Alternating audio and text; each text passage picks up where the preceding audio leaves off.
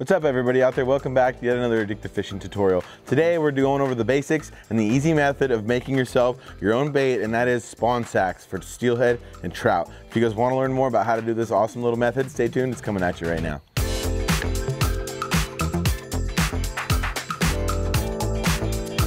So spawn sacks are a really great way to fish for trout and steelhead because it's the perfect way of using the bait, using your eggs, and having them not be able to be taken away by smaller fish and even a big fish biting your line. A spawn sack can be fished for hours on end if it's your last one, or if need be you're trying to preserve bait. But they're a very easy way to preserve that valuable bait that you have and that you've cured up by yourself, and it's a great way to just catch fish anyways because you have a lot of scent and you have a great profile down there in the strike column. So what we're going to start with here is just these beautiful coho eggs we got yesterday. We're going to take them, we're going to open them up and butterfly them. A lot of people use a knife or they can use their fingers or hands. I like to just grab on both sides of that skein, slowly fold outward, getting that thing to open up and just pulling that skein apart so that I can get into those awesome little berries.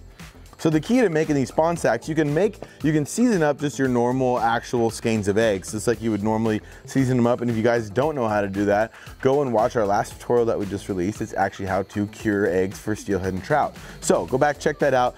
That way works good. You can chop it up into little bite-sized pieces with your scissors. But what I like to do a lot of the time, and what makes it a lot nicer and neater spawn sack, it makes them a little bit smaller. You can get them in all sorts of different sizes, which you're about to just be demonstrated here in a second, is by getting them into singular berries. So I like to open that skein up like I did there with my fingers. I just take a normal spoon and I just slowly start gently pulling, and you want to let them come off by themselves. You don't want to just slowly work back and forth along the skein and not pull off a lot of those eggs from the membrane too quickly, or else you're going to break them. So you can see that membrane that's actually down here on top of that flayaway fish mat. We don't want to take that with. So I'm going to keep just doing that nice, easy motion, just kind of breaking each one of those little clusters of eggs off of there. Just like so, and you can see how I'm starting to get this nice little pile here. So I'm not going to do this whole thing. I'm just going to go ahead and go through and do part of it for you guys so that we can get right to actually how to seasoning these things. So I'm going to take a couple more right here, just keep pulling them on off. And see how that skein, that membrane is staying behind. Because what this does, it turns into a big white fluff, which is a good presentation if you're actually wanting to use that, but that way you don't actually need the spawn sack. We're trying to avoid that and use just the berries and leave this so that just those berries are present inside these little mesh sacks here. So I'm gonna keep pulling these off just like that, and that should be plenty. Now what I'm gonna do is I actually have some of these left over from the last little tutorial we just did. I'm just gonna make a big old pile of them here, kind of spread them out in a pan or a Tupperware or any kind of thing like that. Ziploc doesn't work quite as good. You want to be able to openly get to these things very easily. So I'm just going to scoop all these things into my pan, and then I'm going to put a little bit of cure on them. And what we're going to do is we're going to cure some of the eggs. A lot of times you'd want to let the actual berries cure themselves first and then put them in the spawn sacks, but to make it easy and to show you guys how to do it, you can just put them straight in there after you cure them. But a lot of times you'll want to cure these, let them sit for 2 or 3 days in the fridge, bring them out, and then add them to the spawn sack. So I got these nice and spread out. I got all those beautiful little berries. So the cure I'm going to use here today is a pretty hot cure. Because I want these berries to last and put off scent for a long time, I'm going to add a little bit more of that fused cure and a little bit more of the sugar and the salts to that so that I have a little bit more scent coming out of that mesh constantly. So the fused cure is the one I'm going to use. There's a natural cure, and there's also this Steely Pink cure by ProCure Baits. You can find it on their website. You can find it at most of your stores that you go salmon and steelhead or trout shopping. And it works very, very good for making this method super easy. And then I'm going to add some borax to the outside, which I'll demonstrate to you in just a little bit. So I'm going to take my fused cure here, open that stuff up, and I'm going to be very, very, very light on this. I don't need to go crazy. I just need to salt and pepper these things just enough so that we get some of those preservatives onto those eggs and allow them to start soaking up a little bit of that extra bite stimulant and that scent so that those fish can see these things coming or smell them coming. Just a tiny, tiny bit of just white granulated sugar, and then just a tiny, tiny bit of salt, again, to help kind of preserve these berries inside that mesh. Just like that. Mix these up. Get each one of them nice and covered. And just a little secret sauce on here. One thing I'm not going to forget, it's our addicted steelhead blend. There's a winter chrome blend as well, but that actually has some egg in it, so it's not as necessary for this scent. So I'm going to add that steelhead blend, just a nice little drizzle. Boom! Man, that looks good. So The next step, you guys, the fun part, the tedious part.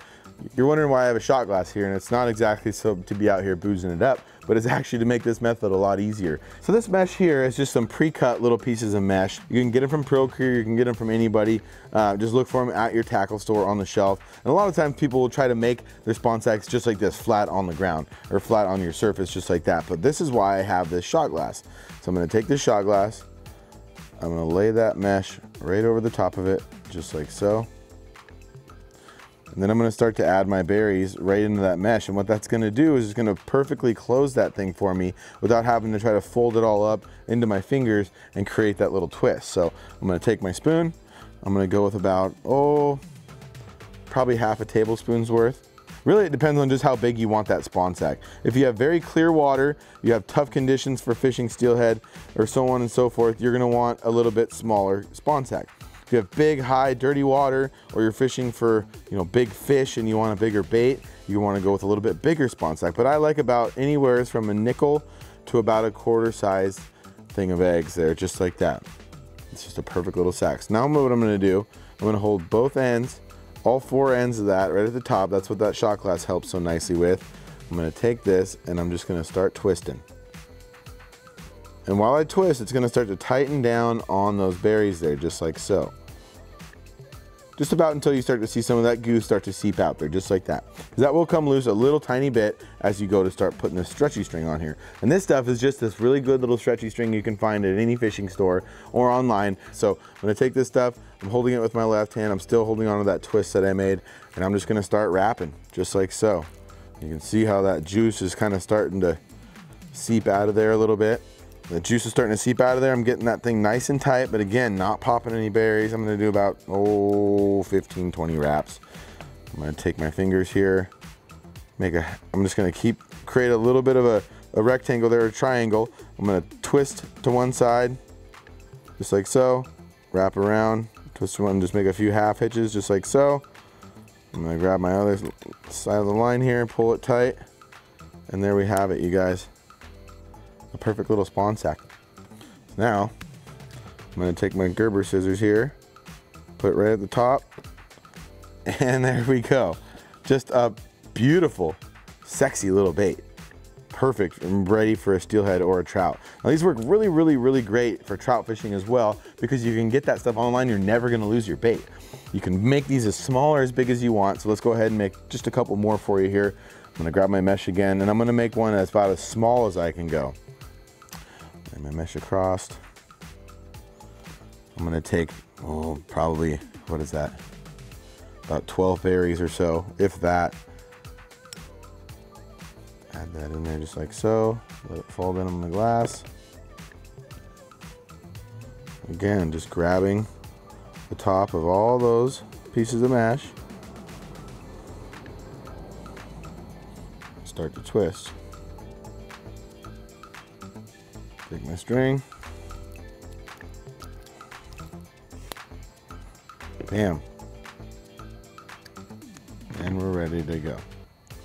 Bait number 2. So you can see really the difference in the size profiles that you can get when making these. And there's different colors of mesh, there's different colors of cure, there's all kinds of different styles of these things that you can make. So usually if I'm gonna spend the time to do this, I'll sit there, I'll make about 15 or so of one size, I'll make about 15 or so of the other, because the one thing you can't do is remake those while you're out on the river. You can cut them apart if you have the mesh and the stretchy string with you, but it's gonna be a pain in the butt while you're out there trying to fish. So I'm gonna make one more here, and I'm gonna show you the last little part of the trick.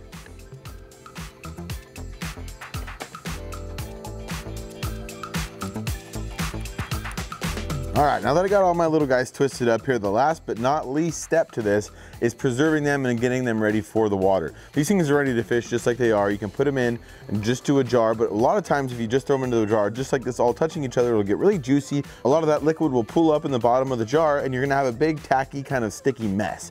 So what I'm gonna do is I'm gonna take my borax here, shake that stuff up, make sure it's broken apart. I'm gonna take my mason jar that I have here, and I'm gonna dump about an inch or so of that stuff into the bottom, just like so.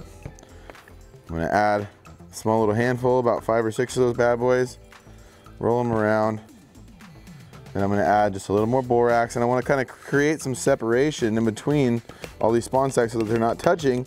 And then this borax will actually help preserve and keep those guys nice and full of juice without making a big mess inside there. So I'm gonna shake those around, make sure those are getting nice and covered there. And you can even add a little bit more of that cure inside that as well. Or you can add some different scents, maybe some krill powder, some of the different things like that. Make sure those things get busted up in there. Don't want those big chunks of borax floating around. I'm gonna add the rest of them here. And there you have it, everybody. A fishy, fishy, fishy little batch of absolute fish candy. So again, this works really good for steelhead. It works very, very good for trout. It's a great way to preserve your valuable bait and a great way to get it down in the strike zone with a great little profile and a tasty treat for those fish to be biting. If you guys want to learn more about tutorials just like this one, go down here and check out our page, Addicted Fishing. We aim to educate, entertain, and inspire anglers like you to go out and have more fun on the water and catch more fish. If you guys want to see another tutorial just like this one, go up here and click this link to this other video. Be sure to go down here and subscribe, hit that little bell notification, and comment below with what you thought of this video or what kind of tutorial you want to see next, and you could be the comment of the day, just like this comment right here. Thank you so much for tuning in, guys. You stay fishy, and we'll see you out there.